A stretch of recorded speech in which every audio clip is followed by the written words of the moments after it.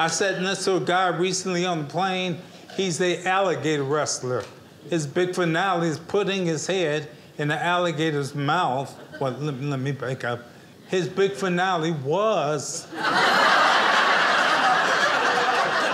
putting his head in the alligator's mouth into a fatal accident.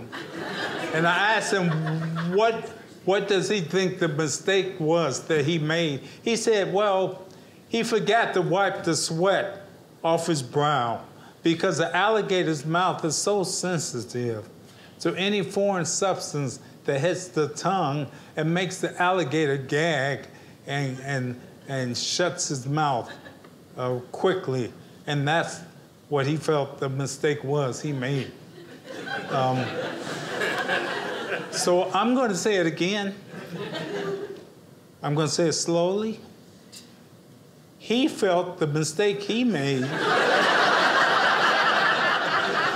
before putting his head in the alligator's mouth was that he forgot to wipe the sweat off his brow because the alligator's mouth is so sensitive to any foreign substance like sweat or stupidity or human head.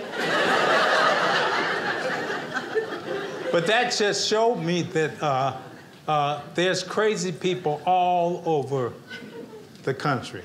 You know, I thought it was just limited to my family, but there's crazy, that's right, but there's crazy people everywhere. In fact, if you can't think of the crazy person in your house, it's probably you. Because I have 3 generations of crazy in my family. To show you how dysfunctional my family is, I was on the comedy contest on television once, and I lost. Thank you. Thank you for your support. And every now and then rerun the episode, and when they do, the family will still watch it, still thinking I have a chance to win. My grandmother will call me, I thought you had him this time, baby. I think you keep losing because you keep telling the same jokes. I love my grandmother. My grandmother is 93. Yep. She always thinks someone's trying to break in the house. Every 5 minutes, I see a shadow. Put the gun down. But I see a shadow, baby. I know you do. You got cataracts. Oh, yeah, I forgot. Cataracts or no cataracts. When cataracts or no cataracts, you still got to protect yourself. Like my late husband always said.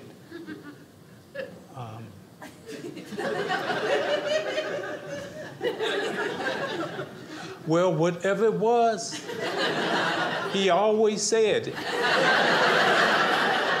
I miss him. We did everything together. We was married for, let me see, Lincoln freed the slaves in 1862.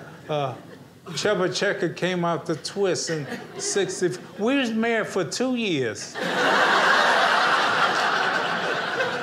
That's the only way my grandmother can remember anything. She always has to start with the emancipation of the slaves.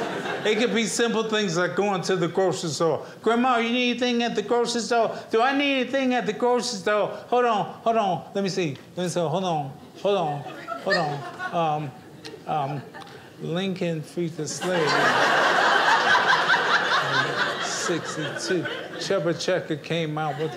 I went to the grocery store on Wednesday. No, I'm good.